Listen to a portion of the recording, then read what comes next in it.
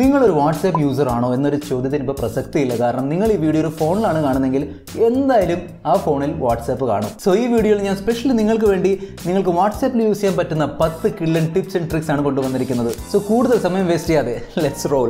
നമ്മൾ വാട്സാപ്പ് വഴിയാണ് ഫോട്ടോസൊക്കെ അങ്ങോട്ടും ഇങ്ങോട്ടും അയക്കുന്നതല്ലേ. ഈ എഡിറ്റിങ്ങിൻ്റെ ചില ടിപ്സ് ആൻഡ് ട്രിക്സ് ഞാൻ പറഞ്ഞുതരാം. സോ ഞാനൊരു ഫോട്ടോ സെലക്ട് ചെയ്യാൻ പോവാണ്.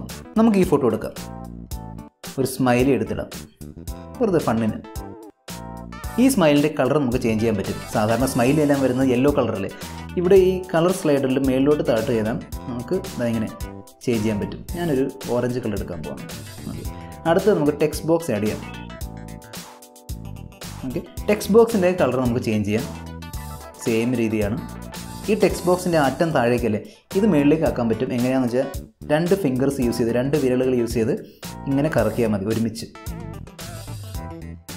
ഇനി ഒരു ടെക്സ്റ്റ് ആഡ് ചെയ്യാം. ഈ ടെക്സ്റ്റിൻ്റെ കളർ ചേഞ്ച് ചെയ്യാൻ പറ്റും. അതെന്തായാലും നിങ്ങൾക്ക് അറിയാവുന്ന കാര്യമായിരിക്കും. പക്ഷേ രസമുള്ള കാര്യം എന്താണെന്ന് വെച്ചാൽ നമുക്ക് ഏത് കളറാണ് വേണ്ടതെന്ന് വെച്ചാൽ അവിടെ ക്ലിക്ക് ചെയ്ത്, ഫോർ എക്സാമ്പിൾ ഗ്രീനിൻ്റെ അവിടെ ക്ലിക്ക് ചെയ്ത് ലെഫ്റ്റിലേക്ക് സ്ലൈഡ് ചെയ്താൽ കണ്ടില്ലേ ഫോണ്ട് മാറും ടെക്സ്റ്റിൻ്റെ. മെയിൻലി വാട്സാപ്പിൽ 4 ഫോൺസാണുള്ളത്.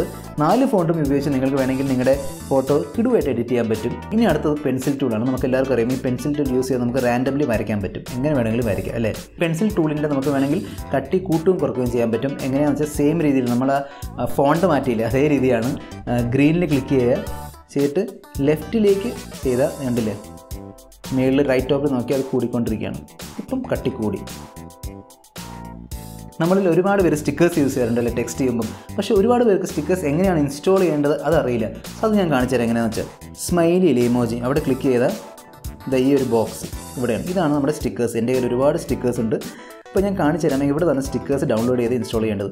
ഈ റൈറ്റ് സൈഡിൽ പ്ലസ് സൈൻ കണ്ടോ മേളിൽ, ഇവിടെ ക്ലിക്ക് ചെയ്താൽ താഴേക്ക് സ്ക്രോൾ ചെയ്യണം. എന്നിട്ട് ഗെറ്റ് മോർ സ്റ്റിക്കേഴ്സ്.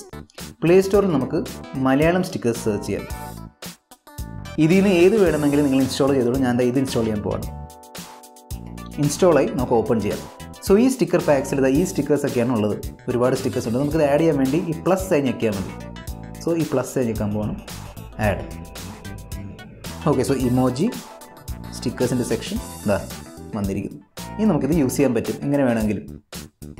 കണ്ടില്ലേ, എനിക്കറിയാം ഇതും പണ്ടത്തെ വാട്സാപ്പ് പോലെ തന്നെ ഇരിക്കുന്നത് പച്ചയും വെള്ളയും. നമുക്കിത് മാറ്റിയെടുക്കാം. നമുക്കിത് ഡാർക്ക് ആക്കാം. അതിനുവേണ്ടി നമ്മൾ പോകേണ്ടത് സെറ്റിങ്സിലേക്കാണ്. സെറ്റിങ്സിൽ പോയിട്ട് ചാറ്റ്സ് കണ്ടോ, ഇവിടെ മുമ്പ് ഉണ്ടായിരുന്ന വാൾപേപ്പറിൻ്റെ ഓപ്ഷൻ മാത്രമാണ് ടോപ്പിൽ. ഇപ്പോൾ അത് വാൾപേപ്പറും ഉണ്ട്, തീമുണ്ട്. തീം തൽക്കാലം ലൈറ്റാണ് സെലക്ട് ചെയ്തിരിക്കുന്നത്. നമുക്കത് ഡാർക്ക് ആക്കാം. ഓക്കെ,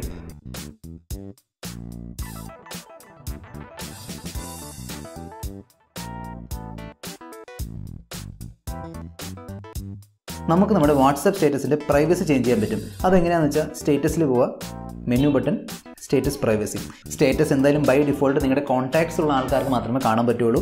സോ നിങ്ങൾ മൈ കോൺടാക്ട്സ് എക്സെപ്റ്റ് ഞെക്കിയിട്ട് ആരെങ്കിലും സെലക്ട് ചെയ്താൽ ആ ആൾക്ക് നിങ്ങളുടെ സ്റ്റാറ്റസ് കാണാൻ പറ്റില്ല. ഇനി ഓൺലി ഷെയർ വിത്ത് സെലക്ട് ചെയ്ത് ആ ആളെ സെലക്ട് ചെയ്താൽ ആ ആൾക്ക് മാത്രമേ നിങ്ങളുടെ സ്റ്റാറ്റസ് കാണാൻ പറ്റുള്ളൂ.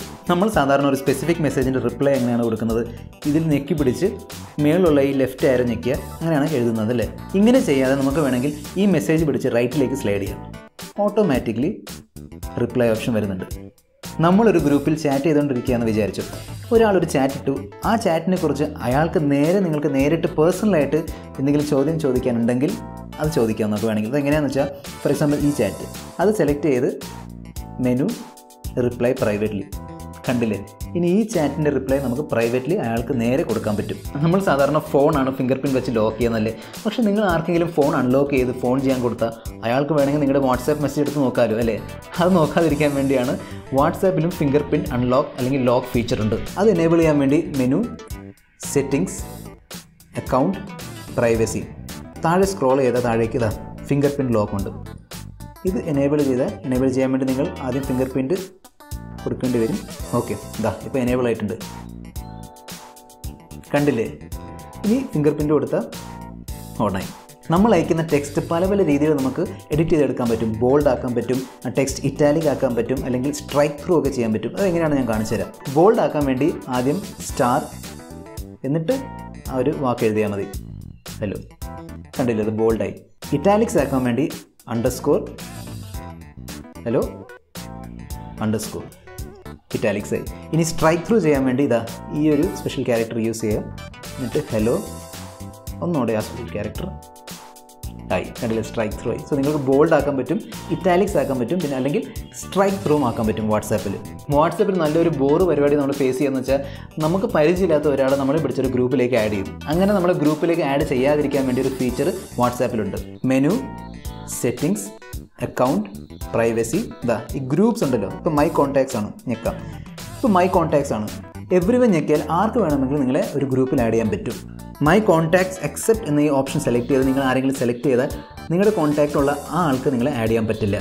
സോ എങ്ങനെ ഉണ്ടായിരുന്നു ഈ 10 വാട്സാപ്പ് ടിപ്സ് ആൻഡ് ട്രിക്സ്?